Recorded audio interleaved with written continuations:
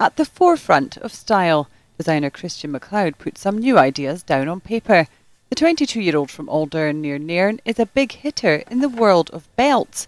He's just been shortlisted as Accessory Designer of the Year at the forthcoming Scottish Fashion Awards.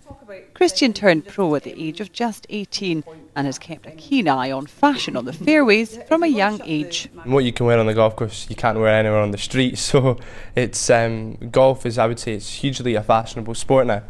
Somebody would wear a t-shirt probably once a week. So the probability of somebody seeing my brand is 1 out of 7.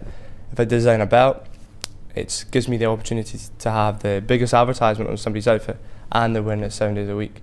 His belts are currently flying off the shelves at prestigious golf courses such as Castle Stewart and Skibo, and he already has some of the world's top sportsmen on board.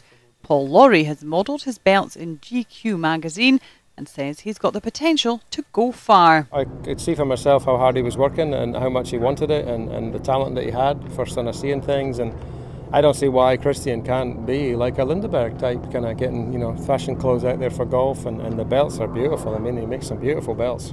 So if we can help him, we're always there for him.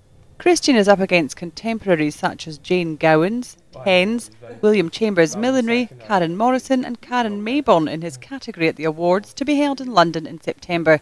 And with plans to branch out into other fields of fashion, this young man seems destined to more than make the cut. Nicola McCally, STV News in Inverness.